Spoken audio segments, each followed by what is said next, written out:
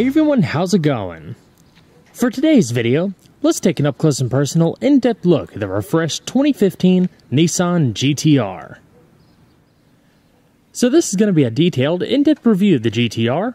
We'll start it up, show the engine, get an exhaust clipping over the performance data, take a thorough road test, and show you many of the unique aspects of both the interior as well as exterior. And so, without further ado, let's go ahead and start her up, let her run. The GT-R comes standard with Nissan's intelligent key system, so by just keeping the key fob in your pocket, you're able to lock and unlock the vehicle by just tapping that black button on the side of the door handle.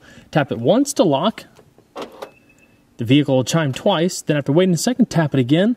It'll chime once and unlock the driver's door, and tap it once more to unlock the passenger door. Then simply press in on the handle, it automatically pops out, and pull. This GT-R is finished in Regal Red, a new optional color for 2015. It'll set you back $3,000, but it combines 24-karat gold-coated glass flakes blended into the paint for a brilliant metallic shine. The interior is finished in the standard combination of black perforated leather and faux suede.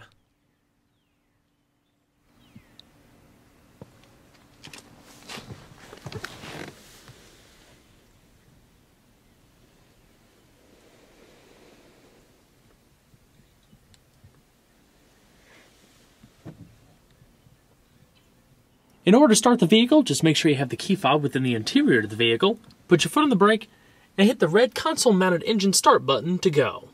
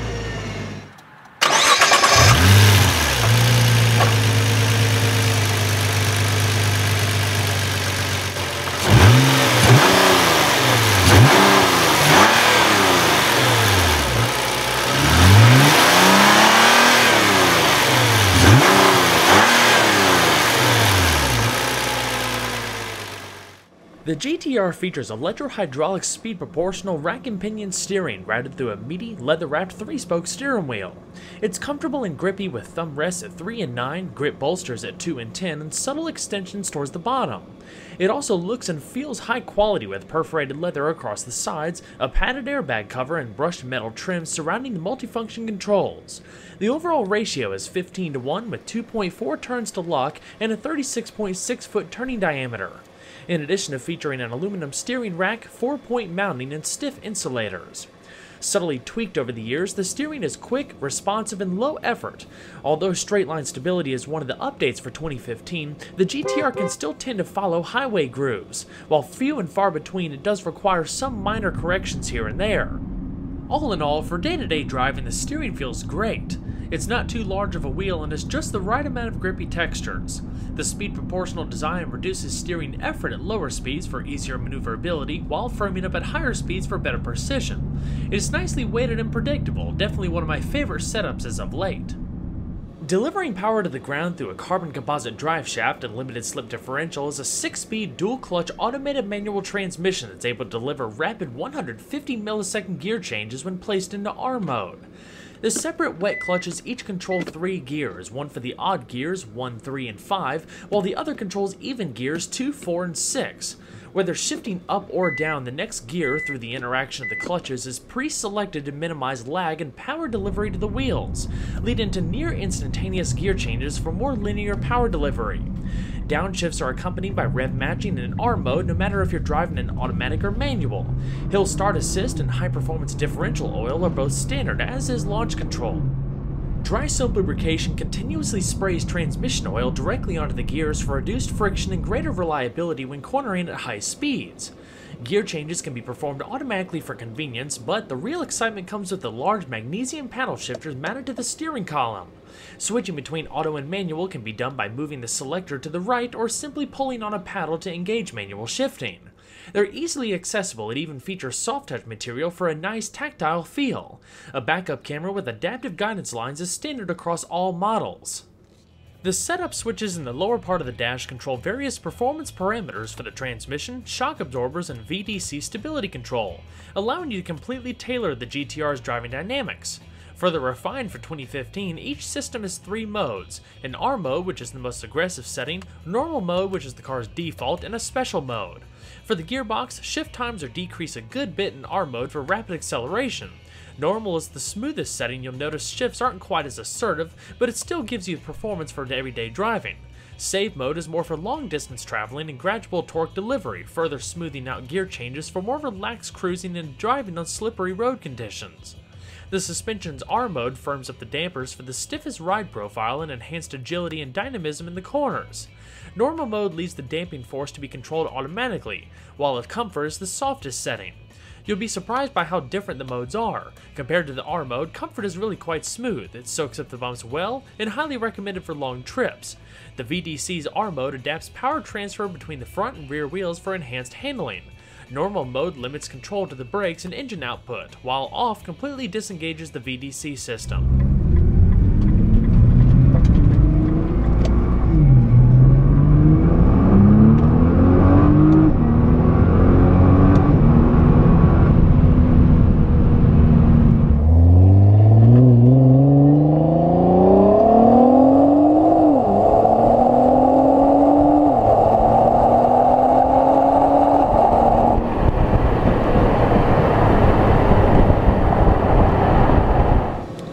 So, let's go ahead and flip on the automatic LED headlamps and the hazards. Both windows are fully automatic. And we'll go ahead and check out the exterior. Upon closing the door, the vehicle will chime a few times to let you know it's lost detection of the proximity key fob. The current generation GTR has been on sale in the North American market since the 2009 model year. It's the spiritual successor to the classic Skyline GTRs produced between 1969 and 1974, then the R32, 33, and 34 between 1989 and 2002. Unfortunately, the original GTRs never made it to the American shores. Through the years, they did become legends with import enthusiasts for overall performance capabilities, relative affordability, and their success in motorsports. The 2009 R35 GTR picked up where the 2002 R34 Skyline GTR left off. It's a prime example of first-rate automotive engineering, the ultimate supercar that can be driven anywhere by anyone, anytime, developed to be one of the fastest and quickest cars you could buy at any price. It's even responsible for setting numerous records on Germany's famed Nürburgring. By now, many people are familiar with the GTR, its premium midship layout, twin-turbo V6 and advanced all-wheel drive system. Each year since its launch in 2009, Nissan has bestowed the GTR with updated power, refinements to the suspension, transmission, steering, aerodynamics, and much more. It seems to be just one of those cars that's gotten better and better over the years. 2015 is no exception, as it might as well be the most polished GTR to date, especially with the new high-performance GTR Nismo, the most powerful GTR to date. Aerodynamics play a big part in the GTR's overall performance.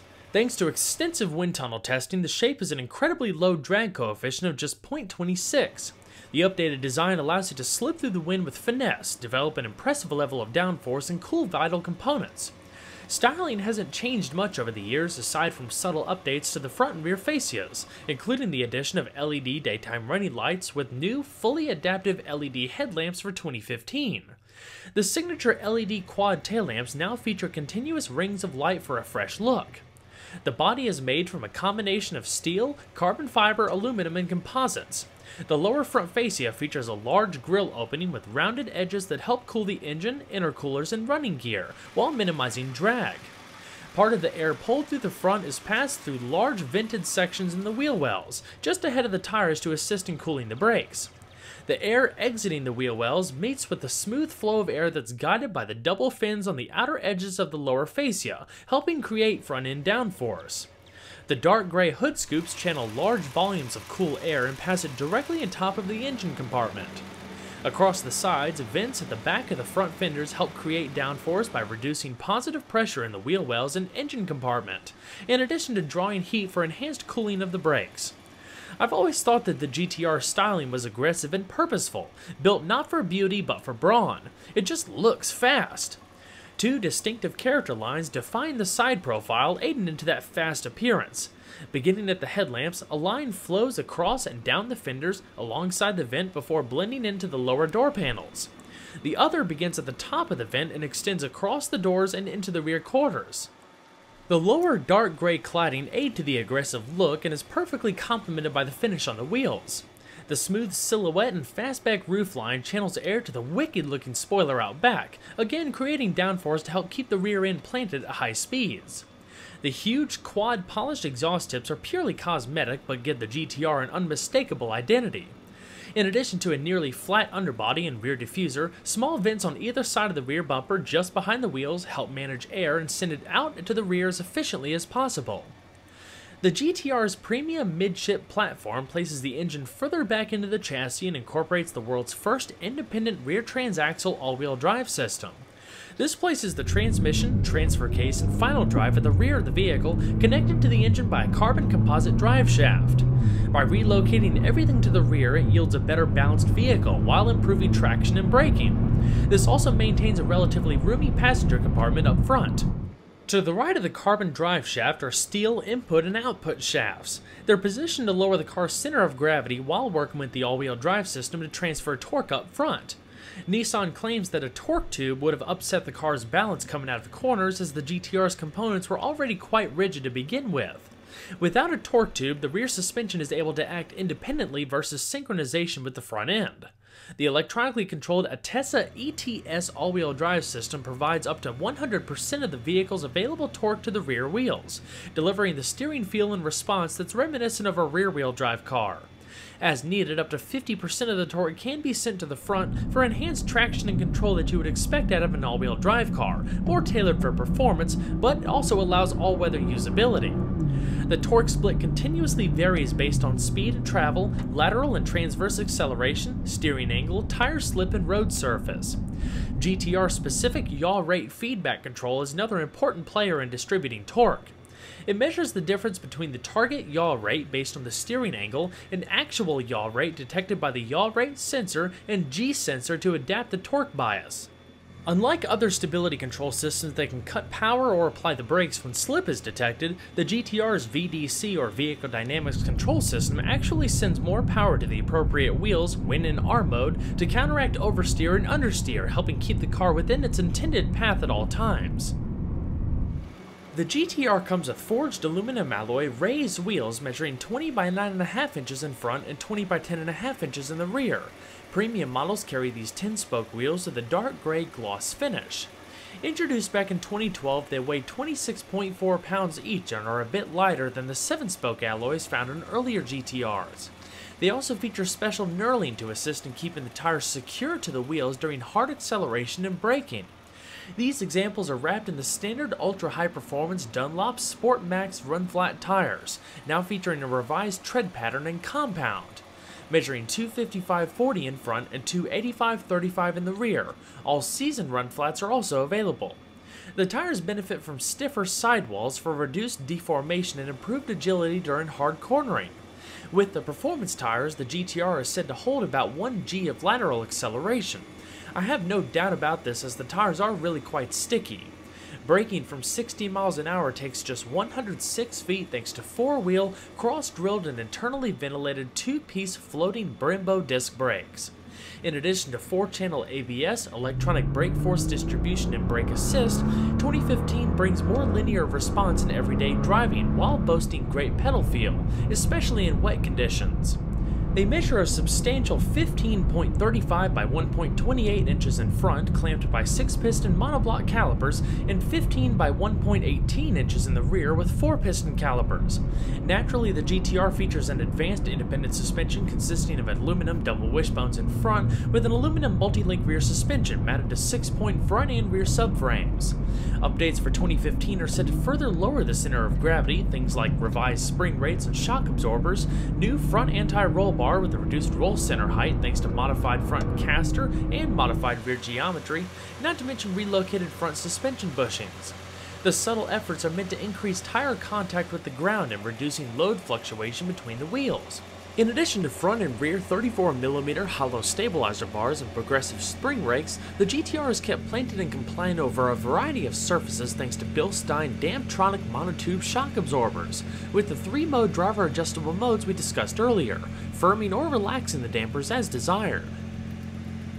Overall length is 183.8 inches with a width of 74.6 inches and a height of 53.9 inches, running on a 109.4 inch wheelbase. Total curb weight seen here is around 3,851 pounds, with 53% of the weight riding over the front axle. The GTR's engine is entirely assembled by hand in a dedicated clean room. Each unit bears a plaque carrying the signature of one of 4 master craftsmen known as Takumi. Only the Takumi are allowed to assemble the twin-turbocharged all-aluminum VR38 3.8-liter V6. The engine features double overhead cams, 4 valves per cylinder, and variable intake valve timing. Compression ratio rings in at 9:1, while engine speed maxes at 7,000 RPM. The GTR uses plasma-sprayed bores, which are said to reduce friction and improve piston cooling, while decreasing weight by 3 kilograms or 6.6 pounds when compared to traditional cast iron liners. Bore and stroke dimensions are 95.5 and 88.4 millimeters respectively. The VR38 features a symmetrical independent intake and exhaust manifold system. The dual IHI turbochargers are integrated within the exhaust manifolds to save weight and boost response, each producing up to 10.2 psi of boost. A secondary air system helps the catalyst reach temperatures quickly for improved emissions on cold starts.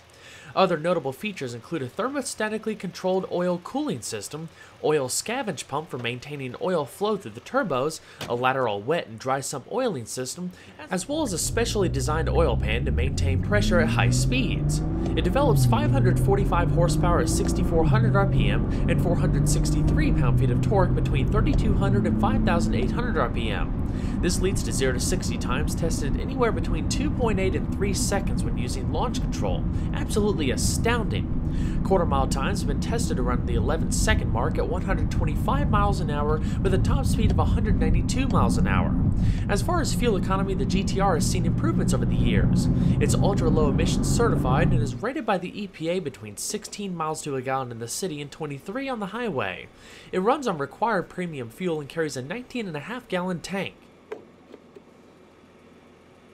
Obviously, you're going to be spending a lot of time behind the wheel of the GTR, so Nissan's given it a well-crafted, driver-focused, and downright luxurious interior.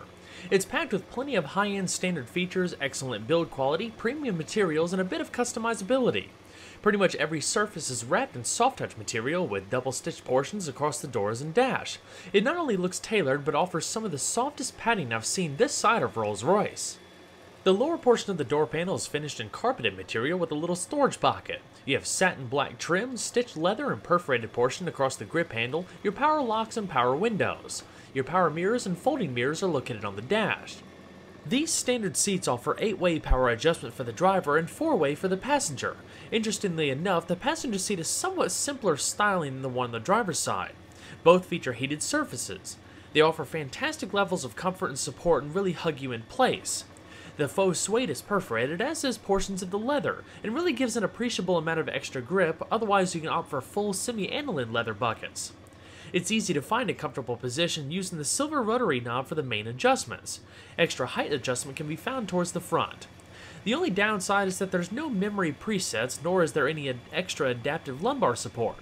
The lumbar I thought would be an issue over time, but Nissan's done quite well making sure the seats conform to your back.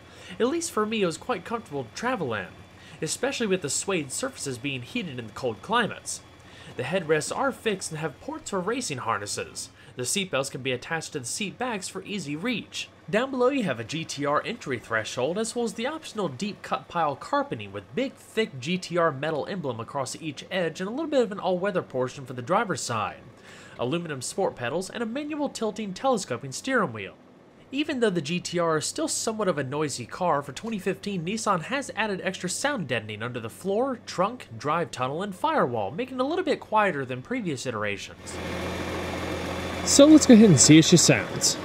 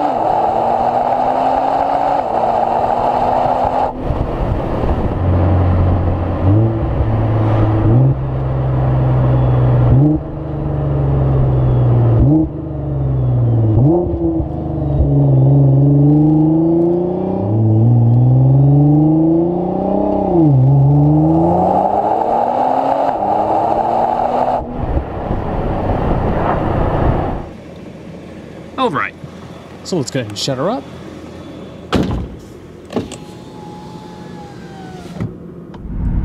I know the biggest question on everybody's mind is how this thing drives. I mean, it's been out since 2009, it's had improvements along the way, but really, what's it like to be behind the wheel and live with it for a week? I mean, this is a lifetime opportunity for me. I never thought that I could have the opportunity to be able to do something like this, and first and foremost, let me tell you, this thing is freaking fantastic.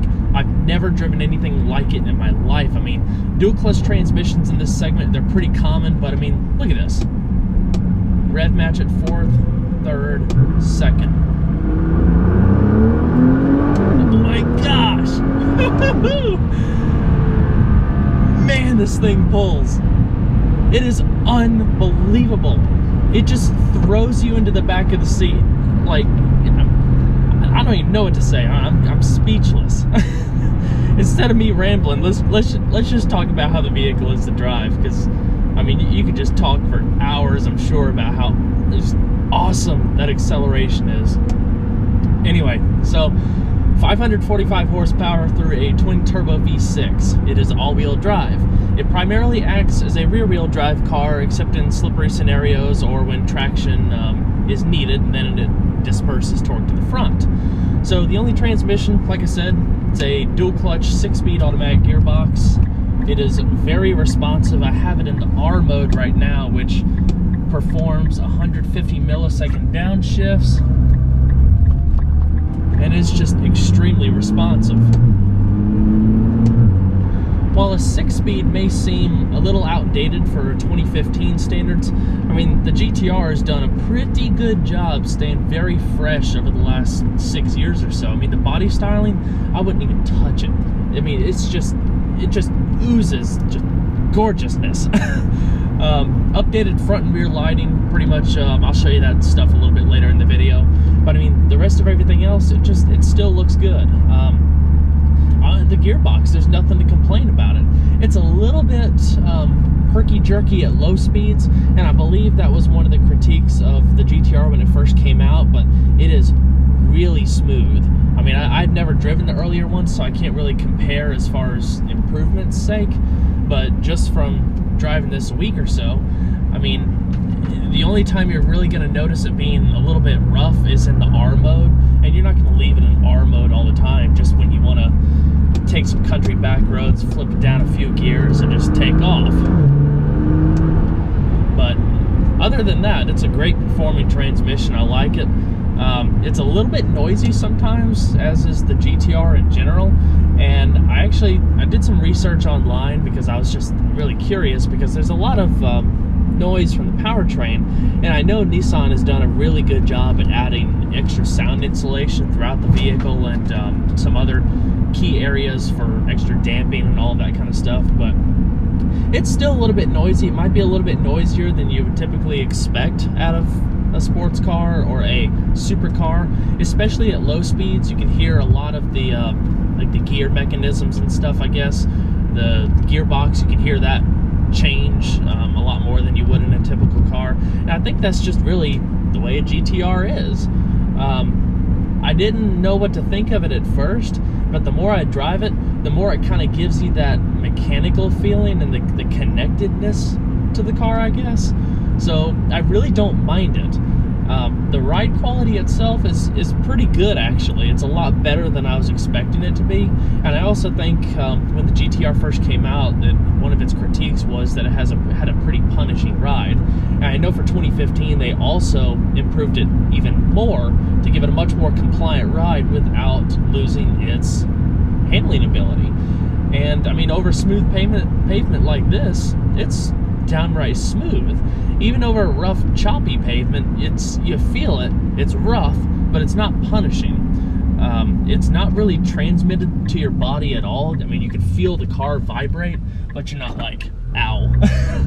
So that's definitely pretty good, because the cool thing about the GTR is that it's a supercar that you can use on a daily basis, that has speeds and power that can really get illegal really, really quickly if you're not careful. So I guess that's the one downside of it, is that you have 545 horsepower that you have to make sure to tame and not keep your right foot down on the accelerator all the time, because you really don't realize how fast you're going in this car unless you're going around curves or something, because it's not a loud car at all. And that's one thing that I wish it was a little bit louder. I hate to say maybe like a sound generator or something, or even just a louder exhaust. I'm sure the Nismo version, which I believe has an option for a titanium exhaust, is probably pretty sexy sounding. I can imagine. I mean, this doesn't sound bad either. But you know what this reminds me a lot of? The Bugatti Veyron. And I've never driven one, but I've ridden in one at multiple speeds and acceleration and stuff. And the one downside to turbo cars, especially twin turbo and with the Veyron quad turbocharged, is that it dubs out a lot of the raw engine sound, it seems. And you can tune the exhaust and all that to make it sound really, really cool, like Mercedes AMG does that pretty well. And I like the GTR, the fact that it's got a very signature sound, but it has a lot of like a whirring sound instead of like a raw, like muscle sound. So that's the only thing that I would suggest, I guess. At least for me, if I bought a GTR, I'd definitely put an exhaust on it, because I've heard some pretty sick sounding exhausts on YouTube. So that ought to be pretty cool. Have a little bit of fun with it and personalizability. One thing that I am not able to do, and believe me, I tried to find an avenue to do this, and I don't know if I'm actually able to, but obviously the launch control with this car is just something to be reckoned with. It's just crazy. I honestly don't even want to do it unless I'm on a track, because, and that's, like I said, if I'm even able to. I don't know if I'm able to do it with a press car, so I'm just not going to. But the acceleration with this car is crazy, and I know a lot of that has to do with the all-wheel drive system, because it gets to put all that power to the pavement all at once, and it's not losing any traction to wheel spin or anything like that. So no matter if you're on the highway or starting off at a standstill, this car will put you in the back of the seat, and it's the sensation that you feel like the car is going to break traction and just go all over the place, because it pulls that hard. And it doesn't. It is so solid and smooth in a straight line. I mean, around a corner, there's no body roll that I can tell at all. You can just throw this thing into any corner that you want. It'll stay composed, crack down a few gear shifts, and just rock it out. It's such a cool sensation.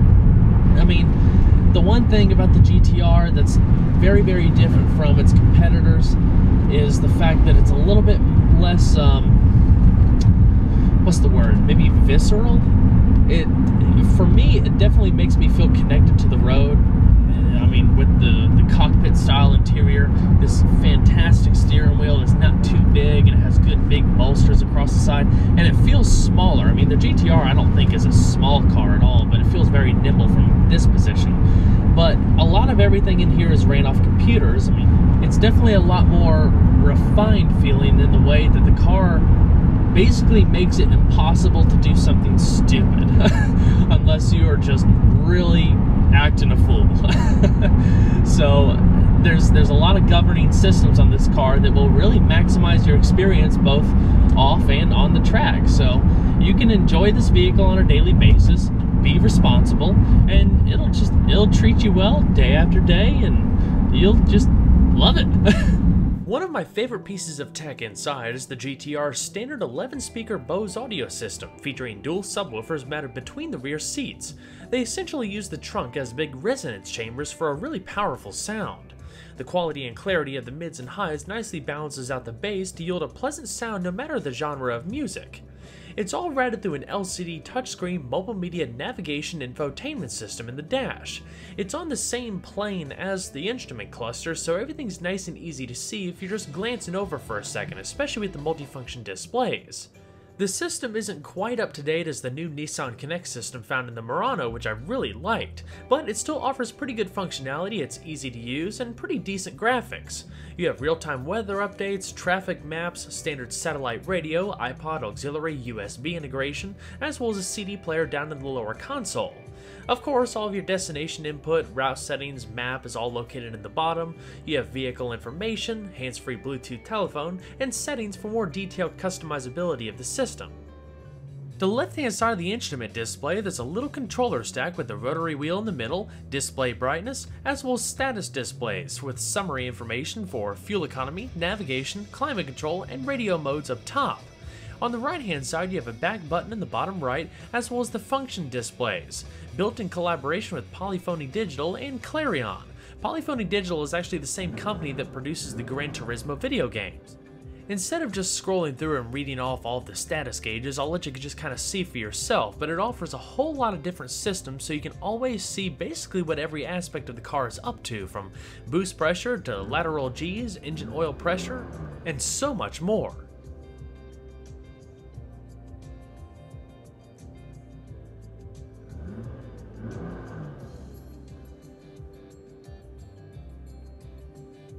There's even a built-in timer system with a stopwatch. You can activate this by a button on the steering wheel, and I'll show that in just a second.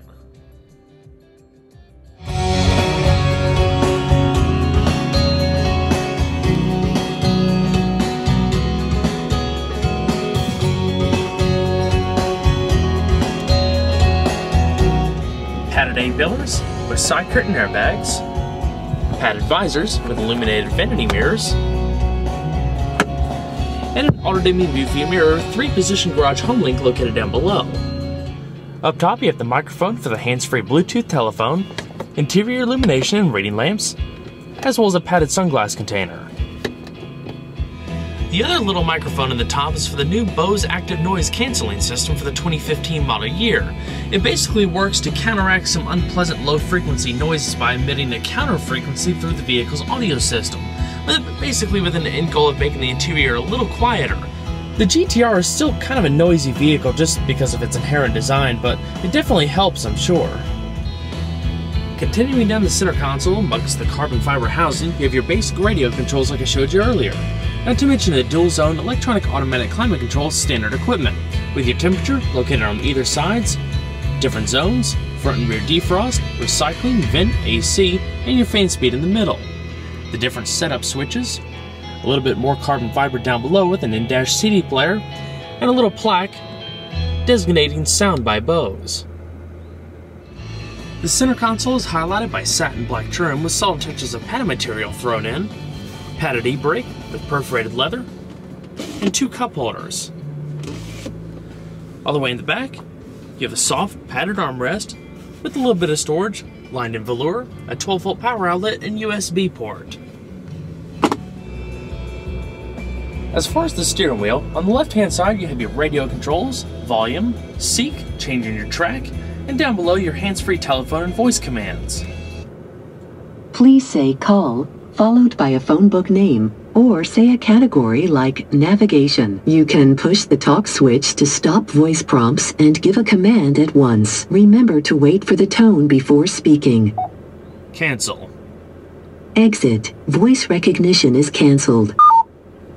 On the right-hand side you have your cruise control, and up top here is where you activate the vehicle's stopwatch.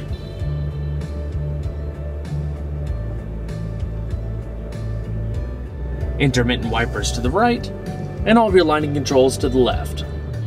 The gauge cluster is really quite simple. They kind of blend together with their satin silver rings, and the speedometer and tachometer have a carbon effect. Down below you have a digital driver information system, and in the top you have your gear position. To the left hand side you can go between your trip computer, as well as brightness. These buttons correspond to the different menu pages.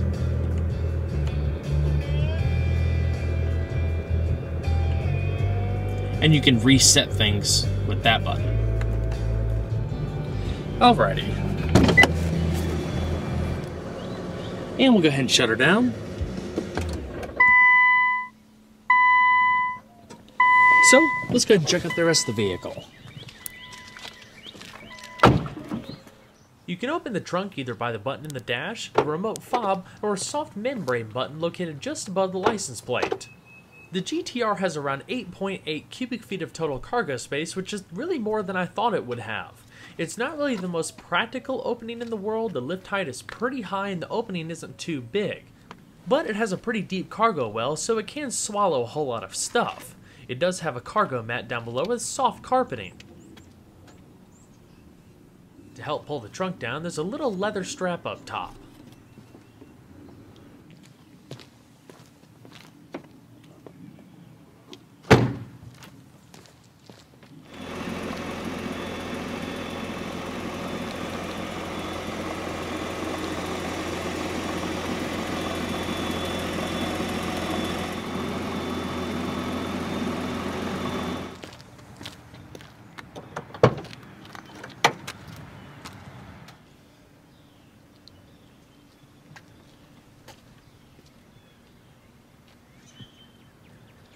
The passenger seat features the same power adjustments that you find on the driver's seat.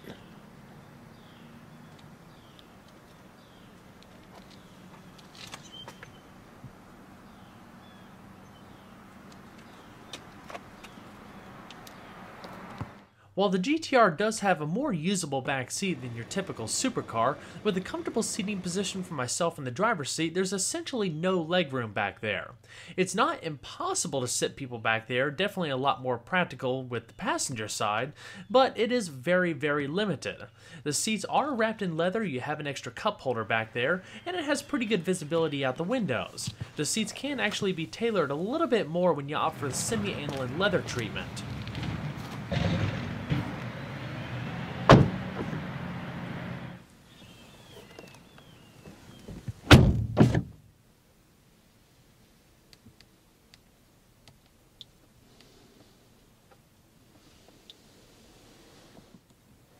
Like I said earlier, the center portion of the dash here is completely padded, as is the lower portion. This is a little bit more of a premium material and it's extremely soft. The white double accent stitching as you come down, amongst the circular air vents, definitely giving it a little bit more of a tailored feel.